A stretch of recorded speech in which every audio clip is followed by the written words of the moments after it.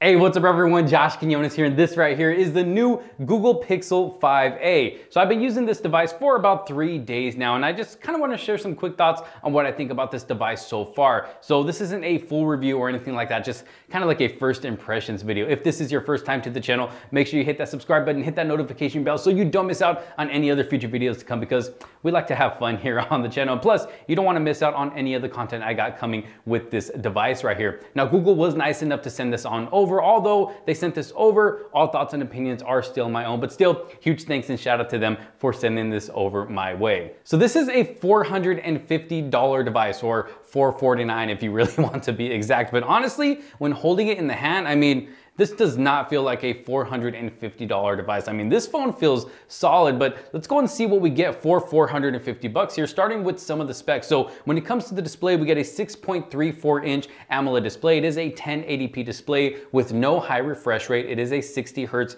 refresh rate display. We got a dual camera setup in the back, a punch hole camera cutout in the front, 6 gigabytes of RAM, 128 gigabytes of storage, Snapdragon 765 5G processor, and a 4,680 milliamp battery. And I will tell you right now that the battery life on this device, I mean, so far has been great. It's been amazing. Honestly, I don't have to worry about throwing this phone on the charger throughout the day. I mean, I can take it off early in the morning and make it late into the night. And I will be doing one of my all-day real-life battery drain test videos with this device right here. So make sure you subscribe so you don't miss out on that video, because you're gonna want to see just how well the battery performs on this device right here with some very heavy usage. Again, very impressed with battery life on this device. But let's go ahead and go over the overall looks and build quality of the device. So like I said before, I mean, this device feels solid. It is of a nice metal build, and it's got a nice matte finish in the back that's really soft to the touch, and it feels really good in the hands as well. We do get that fingerprint sensor in the back, which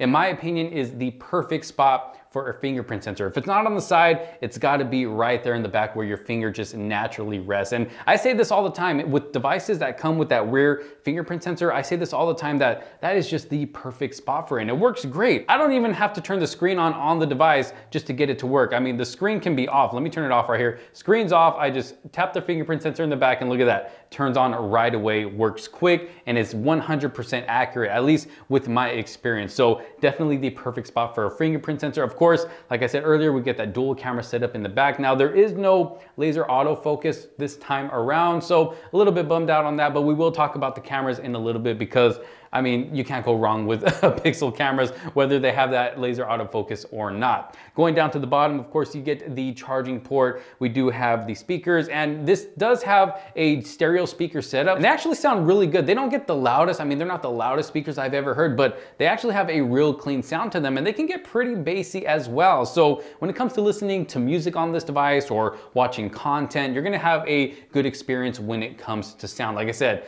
they might not get the loudest, but they do sound really good. Now, going to the display, like I said, it is a 6.34 inch AMOLED display, and I think it's the perfect size. I mean, it's a good size display. It's not too big, it's not too small, and the bezels all around seem pretty even. It doesn't look like the bottom bezel is bigger than the top bezel, or the top's bigger than the bottom, or the sides, or whatever. I mean, it's pretty even all the way around, so we're pretty much getting an all-screen experience here. Of course, we do have that, you know, punch hole camera cutout up at the top left corner, but other than that, it is a beautiful looking display. I mean, the colors pop, they're nice and vibrant. Watching content on here is great. Playing games on here is great, because like I said, we get that all screen experience. Now, when it comes to performance on here, like I said earlier, we don't have a high refresh rate display, so you're not gonna get, you know, that super buttery smooth experience, but I mean, you're still getting a smooth experience either way. Over these past 3 days, I haven't noticed any lag on this device. I'm able, you know, to use it. I can scroll through the device, go in and out of apps, play games, watch content on YouTube, TikTok, go through my Twitter, go on Snapchat. I can do whatever I want on this device, and I haven't experienced any lag at all. It's been handling everything that I've thrown at it so far. And you know, honestly, I mean, there's nothing like using a Pixel device. I mean, using a Pixel device is a different experience from using any other device. I can't really explain it. It's just something you kind of got to experience on your own. It's clean, simple, smooth, and just easy to use. So when it comes to overall performance, at least over these past couple of days, I mean, it's been great. Now, battery life, like I said earlier, battery life has been amazing so far on this device. I mean, I know it's, you know, it's only been 3 days, but just over these past 3 days, I've only charged this device one time. That is it. I used the juice that it came with, you know, out of the box, charged it once after that to 100%, and I've still been using it since then. And you know, that's all I'm gonna say. Battery life on this phone is great. I am very impressed. You're gonna have to stay tuned for my all-day battery drain test. Now, when it comes to the cameras right here, I mean, it's pretty much what you can expect from any Pixel device. I mean, Pixel devices are known for just taking amazing photos. And, you know, I haven't gotten to, you know, fully test out these cameras, you know, 100% just yet, but just with the couple of photos that I've taken so far, I mean, I can already tell it's going to be an enjoyable experience going out and taking photos with the cameras on this device. Like I said, you got a dual camera setup in the back. We got the main lens, and then we have an ultra wide angle lens, both working good. Now, we don't have that laser autofocus this time around. And honestly, I don't really find it to have too much effect with the focus.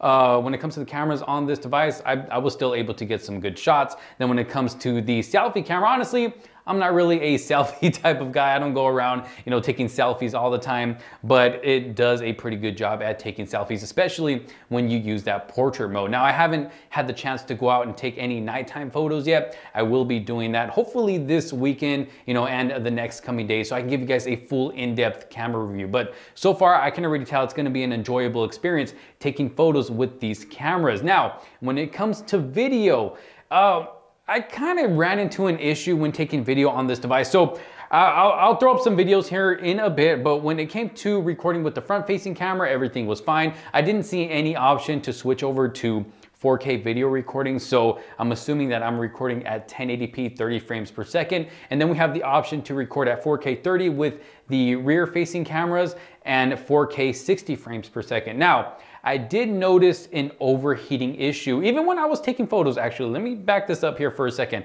I started off taking about 4 photos. I was out on a walk. It was about 95 degrees outside, so not super, super hot. I started off taking photos. I think I took 4 or 5 photos, and then I got a little alert at the top of my device. The notice that I got right here was device is too hot, flash has been turned off. So it didn't prevent me from taking any more photos, but the phone did start to heat up. And I'm sure if I would have continued to take photos over and over and over again, it probably would have heated up to the point where it wouldn't have let me take photos anymore. Now, when it came to video, I was recording at 4K 30 frames per second. It was going good, it was going good. And then I did get this same exact alert, device is too hot, flash has been turned off, but it still continued to let me recording at 4K 30 frames per second. I didn't have any problem with it, you know, kicking me out of the camera. It wasn't until I got to 4K 60 frames per second. I recorded for maybe a couple of seconds after I was done testing out the 4K 30 frames per second, and this message popped up. First of all, it totally stopped the recording, and then it said, device is too hot, close camera until device cools off. So I wasn't even able to record anymore.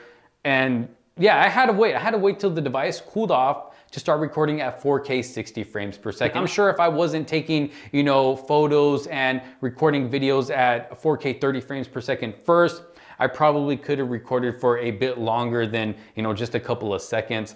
The phone wouldn't have been overheated from taking photos and recording video at 4K 30 frames per second. So I'm pretty sure I would have gotten to record at 4K 60 for, you know, quite some time. But since I did do all that other stuff first, this is the problem that I ran into. The device was too hot and then it kicked me out of the camera. But let's go ahead and check out these sample videos I did. Woo! All right, so out here on my walk right now, just quickly testing out the camera, starting off with the front-facing camera. What do you guys think? This is it. What do you think about the overall quality? Got the sun behind me. Got the sun right in front of me. And also, what do you think about the mic quality as well? How well is my voice coming through the mics? We got a light breeze as well, so not really sure if the microphones are picking up that breeze or picking up my voice over that breeze. Y'all let me know what you think down in the comments. Let's go ahead and check out the rear facing camera. All right, so taking it over to the rear facing camera, starting off at 4K 30 frames per second. Woo, we got some dogs barking on the other side of this wall right here. Hopefully they won't jump over and attack me. It's okay, doggy, it's okay, I'm a friend. I am a friend. But what do y'all think about the overall quality? Again, sound quality, and also let me know what you think about stabilization. I forgot to mention that when I was recording with the front facing camera. What do you think stabilization is like with the cameras on this device? Currently recording towards the sun, as you can see there. Let me go ahead and pan around this way. See what that looks like. And honestly, it's looking pretty good here in the viewfinder. It doesn't look too bad at all. Let's get this green tree right there. Look at that, not too bad, not too bad. But this is just a quick test with the rear facing camera, 4K 30 frames per second. Let's go and check out 4K 60 frames per second. All right, so taking it over to 4K 60 frames per second. I did have to wait a little bit because the camera did heat up on me and wasn't allowing me to record at 4K 60 frames per second. But here it is. Let me know what y'all think. Let's take a look at this little horsey over here. Let's see if I can zoom in 2 times right there. What up, horsey? It looks like it's trying to eat. Let me go ahead and zoom back out. And yeah, what do you guys think about the overall quality? Again, sound quality, stabilization. Just doing a nice steady walk here. Let's go ahead and record towards the sun. Actually, let me go back this way because the sun is currently going down. I'm gonna go ahead and just jog this way real quick. Hopefully the camera doesn't heat up on me again. I did wait a while, and here we are recording directly towards the sun just as it's going over the mountain right there. As you can see, the sun is starting to go down. But this is 4K 60 frames per second. And it was right at that moment that the phone overheated on me and didn't let me record anymore. It kicked me out of the camera, or at least it stopped the recording and said that the device was too hot. I had to let it cool down. So I was able to record at 4K 60 frames per second for a little bit just to get that quick footage that I did. So as you can see, it could be a problem for people that maybe want to, you know, record longer videos at 4K 60 frames per second. It's not a big deal for me because I probably won't be using it all the time unless I do want to take a video that I want to slow down to 4K 30 frames per second. Then that's when I'll record at 4K 60. But I don't know, y'all let me know what you think about the issue down in the comment sections below. But overall so far, I mean, this has been a solid device, especially like I said, for 450 bucks. I mean, you really can't complain. A couple of things here though, there is no wireless charging here or reverse wireless charging. Like I said, there also is no high refresh rate display. We do have an IP rating of 67 for dust and water resistance, so that's pretty cool, especially for someone like me who tends to drop their phone in water by accident a lot. And we also have a headphone jack. Look at that. You do not see that in a lot of devices these days. And then when it comes to what comes in the box, we get a charging brick, which is also kind of rare now to see, you know, in a box with a phone. And then of course we get the charging cable and then an adapter that goes with it. But overall, I've been enjoying my experience with this device right here. Like I said, it's only been about 3 days. So my first impressions so far over the past 3 days are good, even though, you know, it does have that overheating issue when it comes to video recording and taking a couple of photos.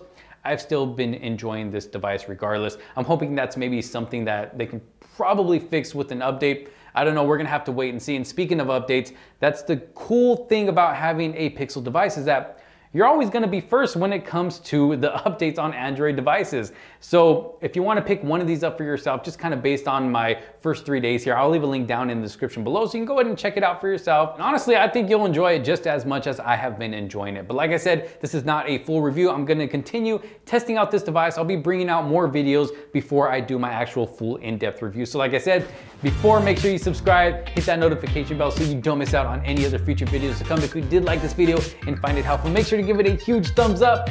Thank you all so very much for watching. Let me know what you think about this device down in the comments. I'll see you all in the next one. Peace out.